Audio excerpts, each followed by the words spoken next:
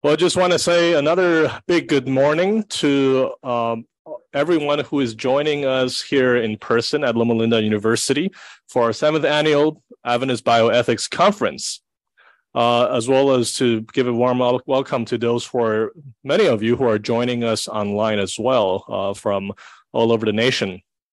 And here to welcome us is Dr. Leo Ranzolin, the Dean of the School of Religion.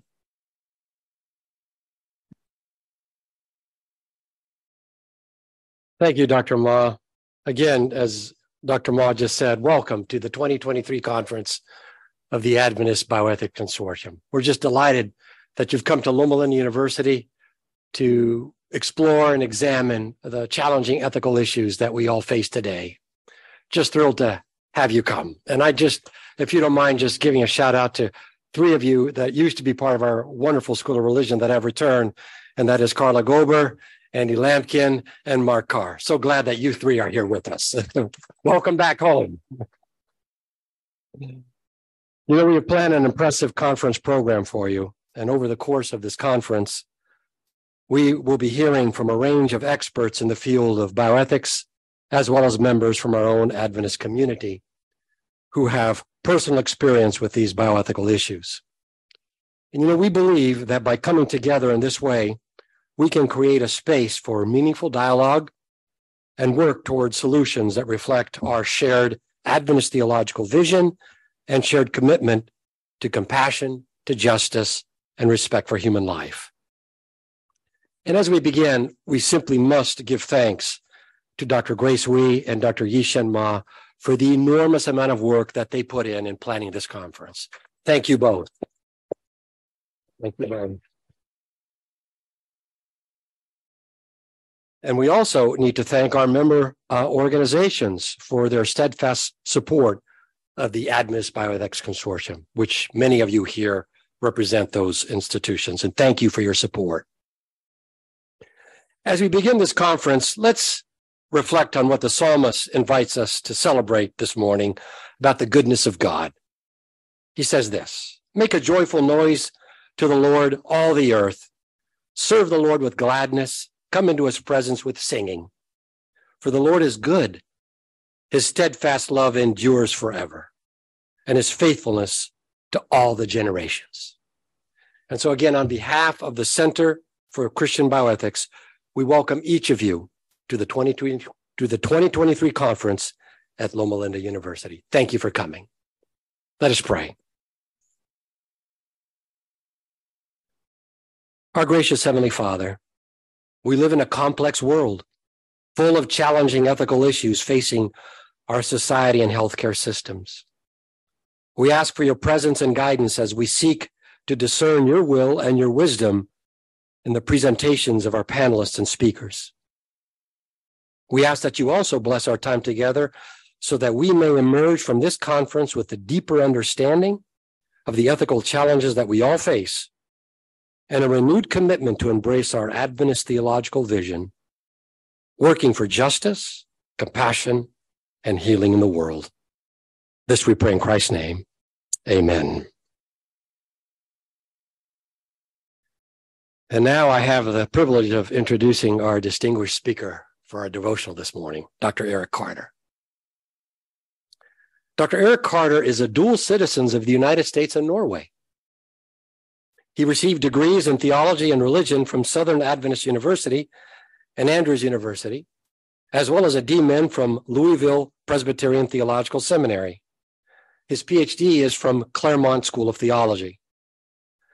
Dr. Carter is an ordained minister of the Seventh-day Adventist Church and has served as a pastor in various districts throughout the Kentucky-Tennessee Conference. In addition to pastoral ministry, he also has significant experience in pastoral care and counseling and holds a clinical membership in the Association for Clinical Pastoral Education. By serving in these ways, he has worked with churches, with hospitals, with agencies, with families and couples, and individuals seeking healing and wholeness. In 2014, Dr. Carter was invited to join the faculty of the School of Religion, teaching in the area of practical theology. He has a deep concern for the faithfulness of the church and speaks regularly around the country and abroad on matters of theological and spiritual renewal. His publications can be found in various professional and church-related journals. Dr. Carter is married to Dr. Harmony Carter, a pediatric physician at Loma Linda University Medical Center. Together, they have 2 kids. His personal interests include spending time with family, ultralight backpacking, and you need to ask him about this one, body surfing, traveling, and the creative arts. Please join me in welcoming Dr. Erik Carter.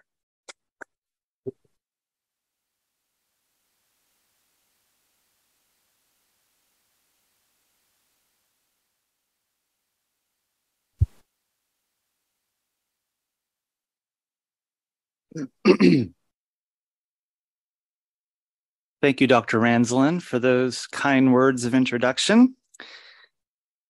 Our theme for the conference this year is Highways and Hedges, the Ethics of Solidarity. Now, this phrase, highways and hedges, this comes from a story, a well-known story that Jesus told in the New Testament. And so I thought that it would be entirely appropriate for our time of worship, of devotion this morning, as well as tomorrow, to just kind of linger there with that story and with the events surrounding that story. So if you have access to a Bible on your phone or tablet, perhaps a computer, I'd like to invite you to join me as I read from the Gospel of Luke, chapter 14.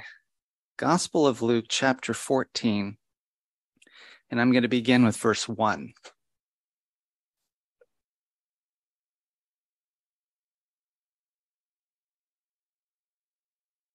It happened that when he went into the house of one of the leaders of the Pharisees on the Sabbath to eat bread, they were watching him closely. And there in front of him was a man suffering from dropsy. And Jesus answered and spoke to the lawyers and Pharisees, saying, "Is it lawful to heal on the Sabbath or not?" But they kept silent. And he took hold of him and healed him and sent him away. And he said to them, "Which one of you will have a son or an ox fall into a well and will not immediately pull him out on a Sabbath day?" And they could make no reply to this. And so he began speaking a parable to the invited guests when he noticed how they had been picking out the places of honor at the table, saying to them, "When you're invited by someone to a wedding feast, do not take the place of honor, for someone more distinguished than you may have been invited by him. And he who invited you both will come and say to you, 'Give your place to this man.' And then in disgrace you proceed to occupy the last place.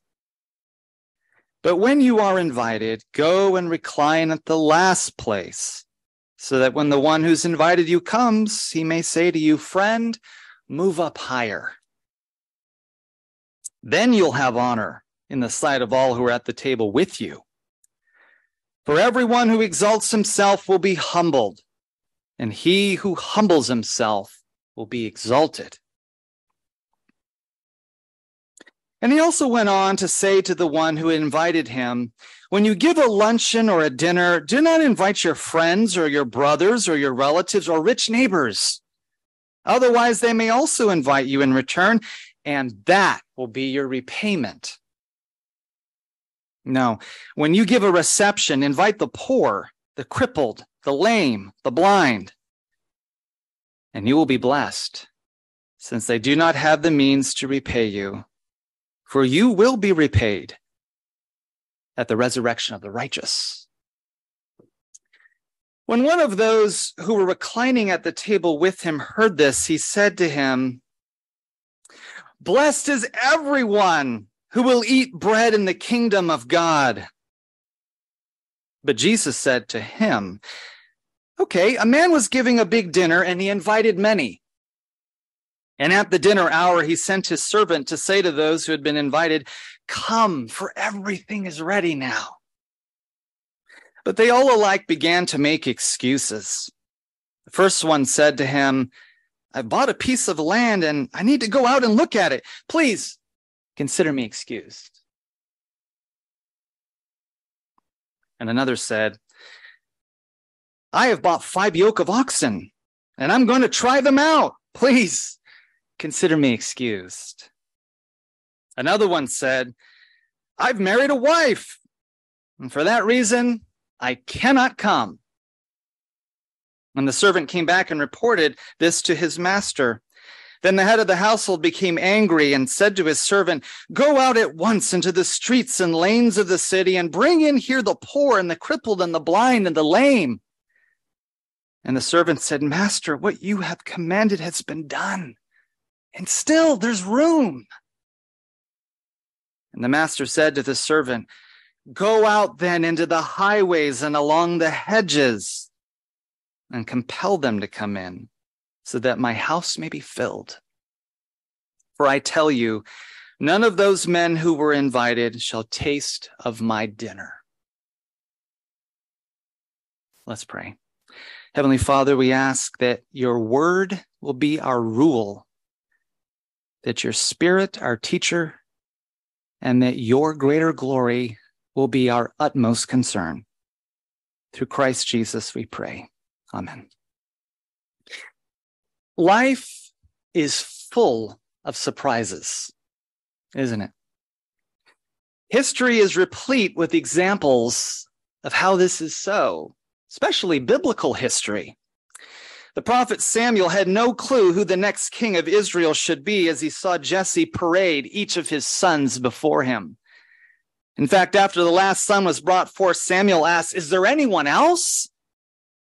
And Jesse kind of scratched his head, I can imagine, and he's racking his brain. Oh, wait a minute. Yeah, there's David, but he's just watching the sheep.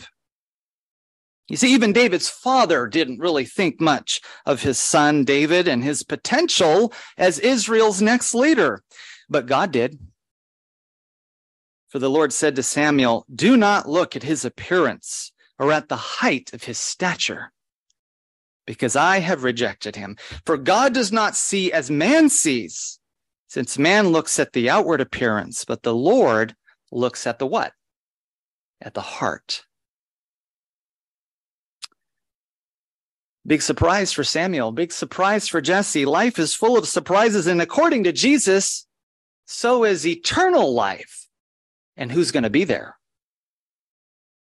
In Luke 14, we find Jesus in the midst of, well, let's just call it a crucial conversation.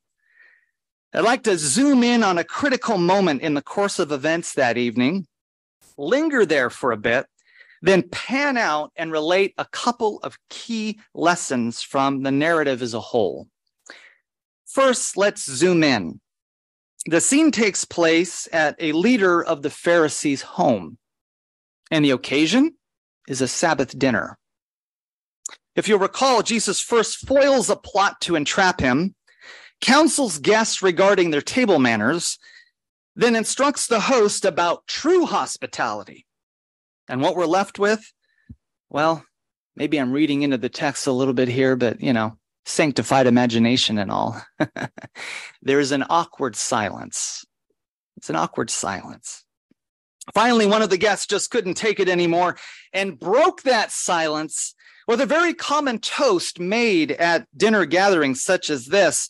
Recall in the text, as I was just reading it a moment ago, blessed is everyone who will eat bread in the kingdom of God. I can almost hear the guest exhaling a sigh of relief. Whew. Amen. Amen. I could just see them all sort of sitting around, nodding their heads as they look smugly around the room. But here's the thing. Jesus couldn't agree more. Finally, something they all could agree upon at this dinner event. I can see Jesus joining in the joy of what that day will be like to eat with Abraham and Isaac and Jacob around the table.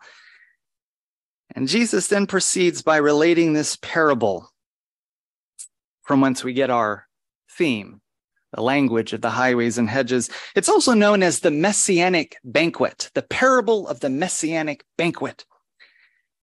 It is a parable about that final meal of the righteous at the end of the age. We call that place heaven. In essence, Jesus' response to all of these religious leaders at the party was this: yes, the Messianic banquet, it's going to be a grand event. It's going to be incredible dinner. Everything has been prepared.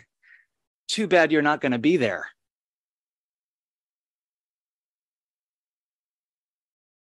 Surprise. Their response must have been as incredulous as Jesus' disciples when they heard how hard it was for the rich to enter into the kingdom of heaven. But in this case, it's the poor and the sick that will be eating bread at the Messianic banquet and not them. It was like pulling the rug out from underneath them.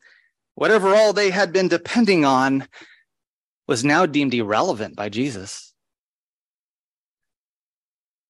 So what's going on here? In this subversive parable, Jesus surveys the scene and seeks to answer the all-important question: who? Who will enjoy divine hospitality at the Messianic banquet at the end of the age? Who? The answer Jesus provides is quite simple, really. It's those who, one, accept God's invitation to join him at the table, and two, imitates his hospitality ethics as host to the poor and outcast. Our task this morning is to consider the first of these, accepting Jesus' invitation to join him as a guest at the table.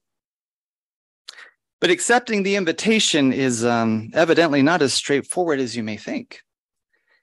According to Jesus, there may be some big surprises in store for us. For it's possible to lose your place on the guest list. The invitation to join him at the Messianic banquet is for all, no doubt. The invitation goes out to everyone. But it's possible to decline the invitation. From this passage of Scripture, we learn there are at least two obstacles to accepting the invitation. We can decline that invitation when we show, one, a disregard for godly humility, and two, when we show a disregard for the eternal summons. So let's pan out now and unpack these two critical lessons. To remain on the guest list, we must overcome a disregard for godly humility. Clearly, this Sabbath dinner wasn't going as planned. As the evening ambled on, Jesus noticed the guests fighting for position of honor around the table and among themselves. In verse 7, Luke says, Jesus began speaking a parable to the invited guests when he noticed how they had been picking out the places of honor around the table. Addressing this through a story, Jesus offered wise counsel about the insidious nature of pursuing status and honor, and how quickly you can lose it. Moreover, in God's kingdom, Jesus declares these things ought not to be, for everyone who exalts himself will be humbled, and he who humbles himself will be exalted. You know, the interesting thing here is the Pharisees, they were very much aware of this spiritual reality. As teachers of the law, they certainly knew stories like Nadab and Abihu, sons of Aaron, who thought they could approach God in whatever manner they saw fit because of their status, right? Their proximity to the high priest, only to fatally realize they couldn't have been more wrong. Talk about a surprise, especially to all of God's people at that time. These brothers were certainly voted most likely to succeed in religious leadership among their peers. I was not voted that in high school, by the way, just in case you're wondering. So why did these leaders not see the issues they were acting out, but instead attributed meaning to prestige and power instead? They didn't see it because they had no need to see it. They were sadly blinded to their own spiritual condition No progress can be made, and mark my words, no progress can be made in the spiritual life without first recognizing your need. The guests at this dinner didn't need anything, or so they thought. They had it all: education, knowledge, the job, success, money, stuff, and the social standing that comes from all of that. These leaders were trapped in their own confirmation bias, we might say, which says because you have all these things, it's evidence that God has blessed you. You found favor with God. You're on the right path. Therefore, what need do they have of faith in this Jesus, the Messiah? Conversely, if you're sick and disabled, if you're an outcast, you're under the finger of God, under the curse of God. You must have done something to deserve your plight in life.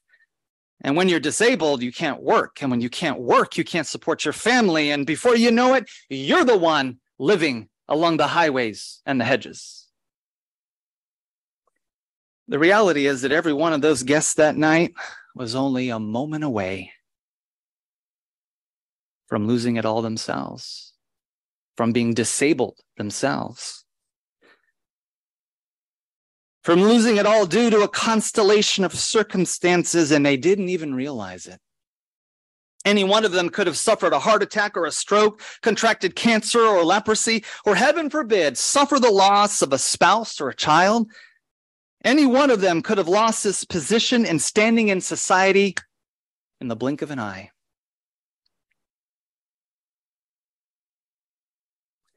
Such was the case for Elizabeth Holmes. You recognize that name? Remember that name? Elizabeth Holmes, an American inventor and entrepreneur, became the youngest self-made female billionaire in 2015 after her healthcare technology company, Theranos, reached $9 billion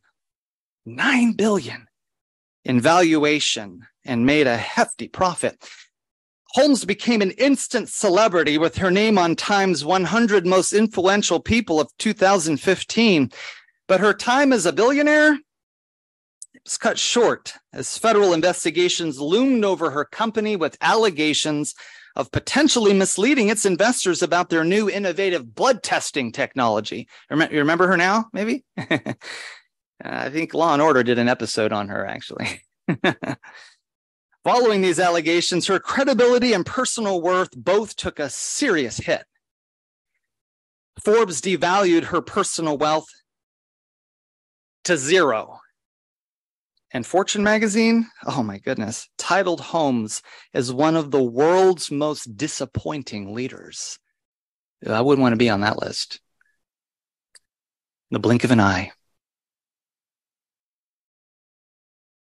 In order to remain on the guest list to this messianic banquet, we must not show a disregard for godly humility.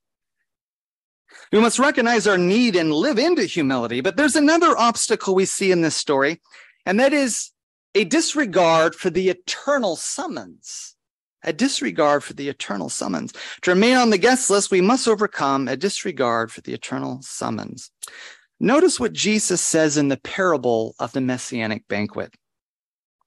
And at the dinner hour, he sent his servant to say to those who had been invited, "Come, for everything is ready now." But they all alike began to make excuses. The first one said to him, "I've bought a piece of land and I need to go out and look at it. Consider me excused."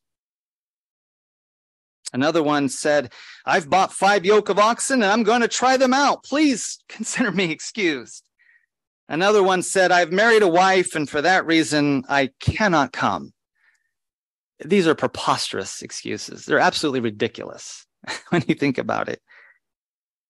As you see, Jesus loved the poor, but he also loved the rich and he loved the privileged. This parable, I believe, marks a departure in Jesus' approach in trying to reach the leadership class.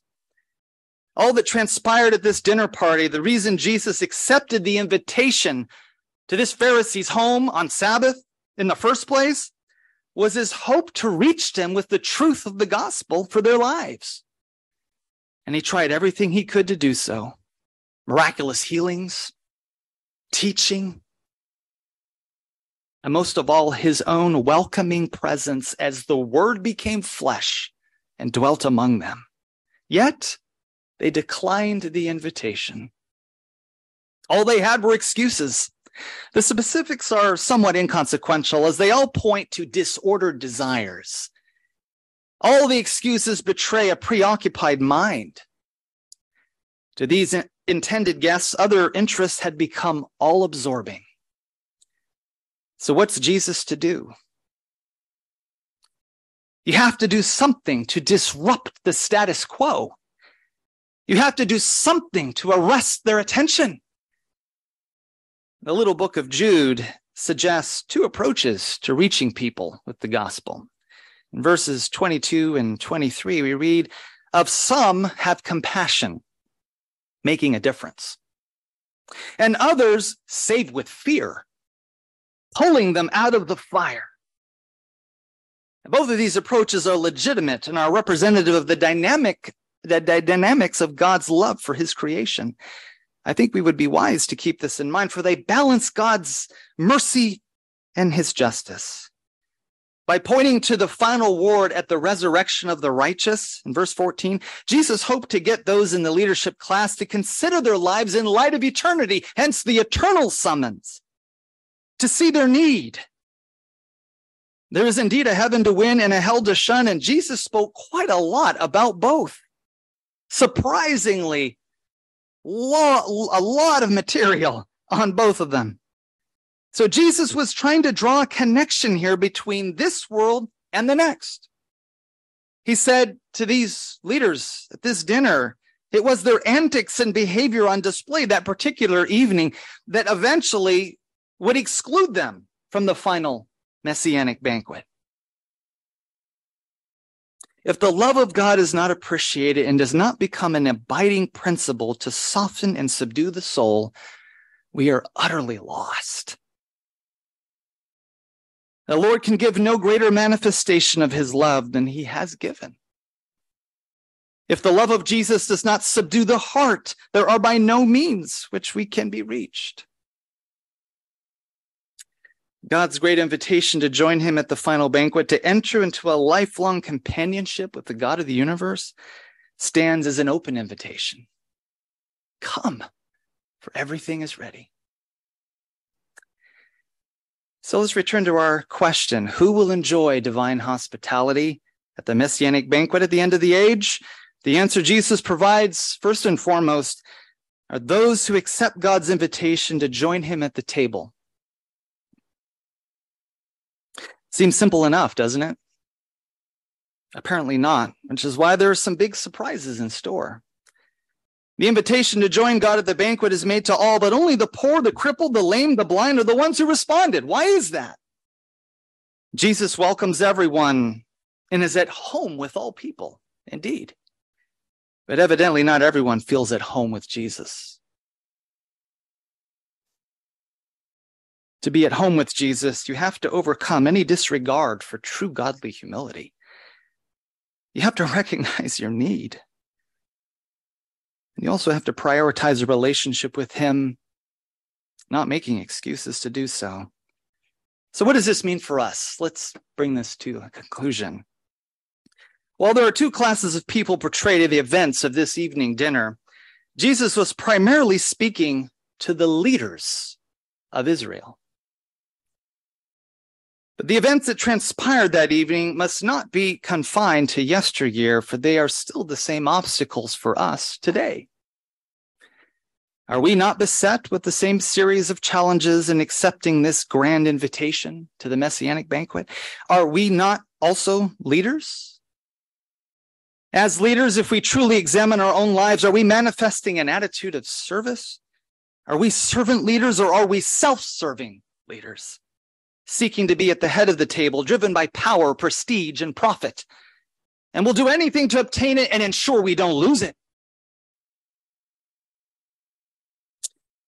Jim Collins' book, Good to Great. Anyone familiar with that one? It's a classic in business leadership literature. When I read this book, I was struck by Collins's initial determination to not produce yet another book about leadership. However, after 15,000 hours of empirical research and data analysis, he and his team could not deny their findings.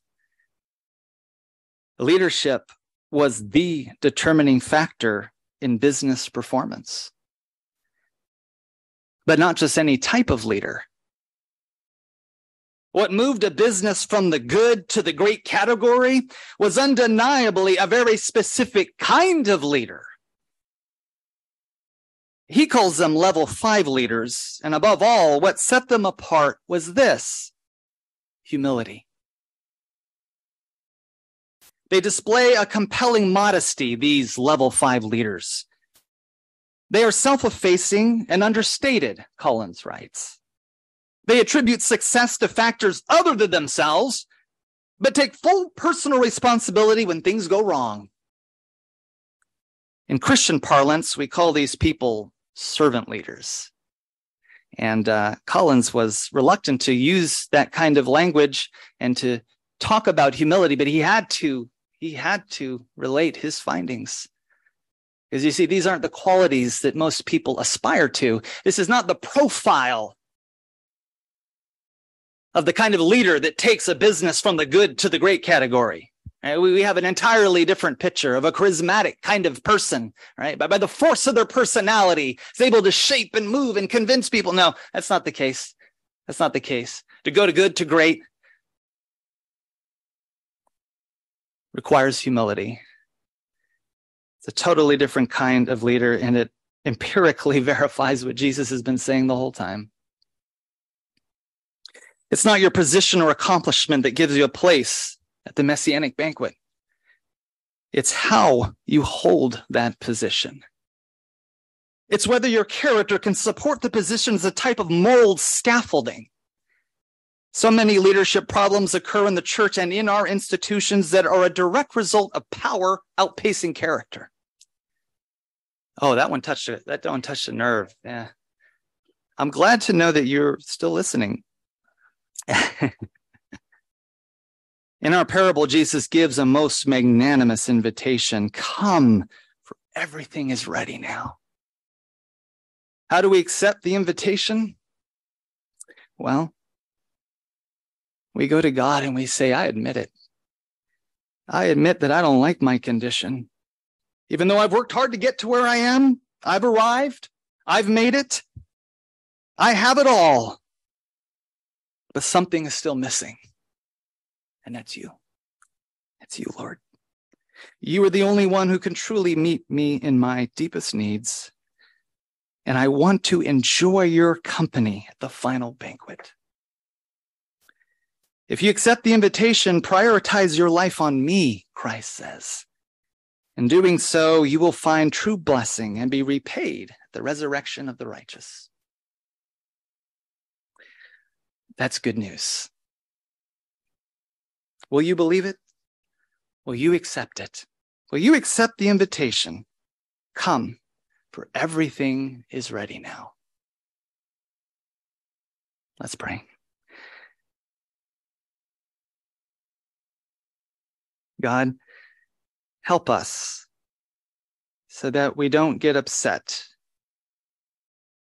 when we're wounded with spiritual conviction, that we don't get hard when the plow goes through, but that the seed of the gospel might find lodgment,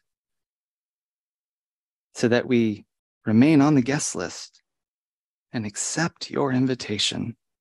Come, everything is ready now. Amen.